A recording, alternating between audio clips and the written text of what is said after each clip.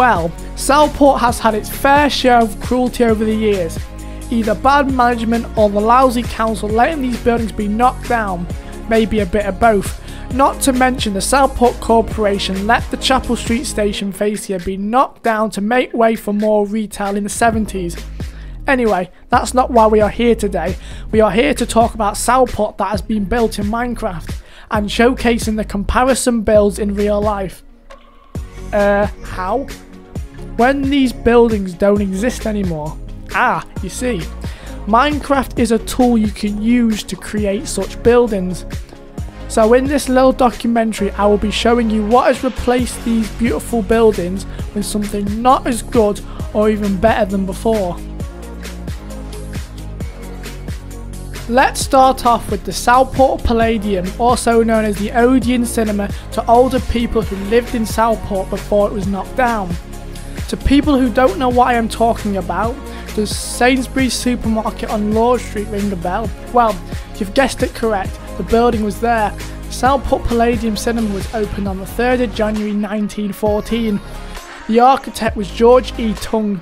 He designed the Palladium in an Italian Renaissance style. The interior was decorated in an Adam style.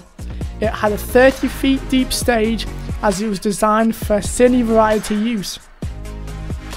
On the 20th of October 1925, the Palladium suffered a serious fire in the auditorium. It was reopened again on the 3rd of April 1926. In 1928, Sir Walter Gibbons became part of the General Theatre Corporation, a subsidiary of the Gaumont British Theatres.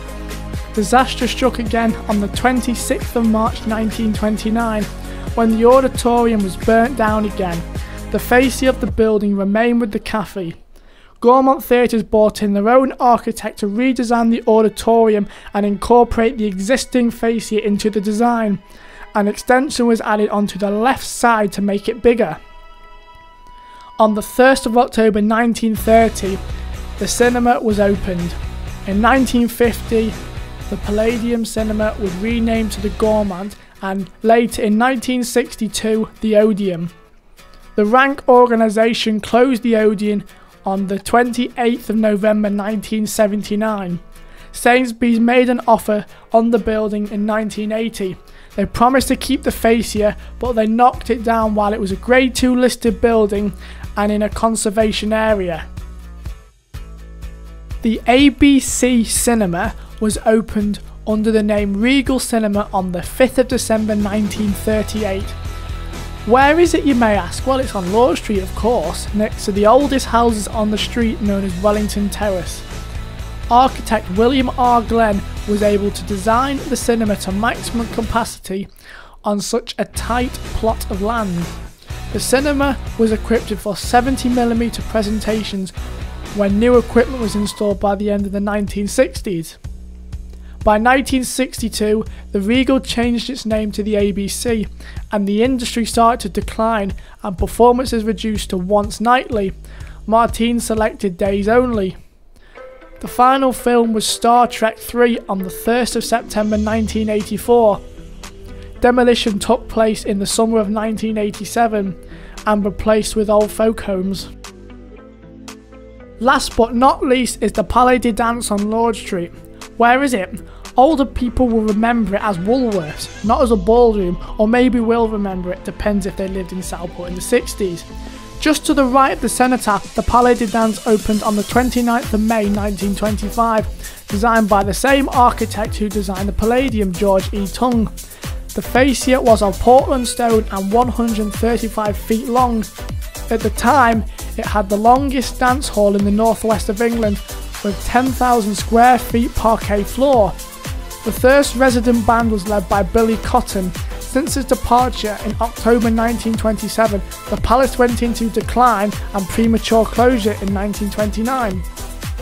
George E. Tung was re-engaged to convert the ballroom into a cinema, equipped with Western Electric sound system. A seating capacity of 1,357 was achieved in stalls and balcony. There was a large stage and orchestra pit. The Trocadero Cinema was opened on the 28th of October 1928. The Mayor of the County Borough of Southport did the grand opening. cinemascope with stereophonic sound arrived on the 12th of April 1954. In September 1960, Woolworths announced they had bought the complex for an extension onto Lord Street from Chapel Street. The cinema shut down on the 1st of October 1960 and demolished. The British Heart Foundation occupied a building on the site. Yes, Southport was a garden city at one point, but never got city status. Why, you may ask? Because Southport declined through a lack of transport links, hence why the Borough of Southport and the corporation dissolved for inconclusion with Formby and Crosby to make the Borough of Sefton in 1974. Bootle doesn't deserve a mention, lol. Anyway, more to come soon, but for now, thank you for watching.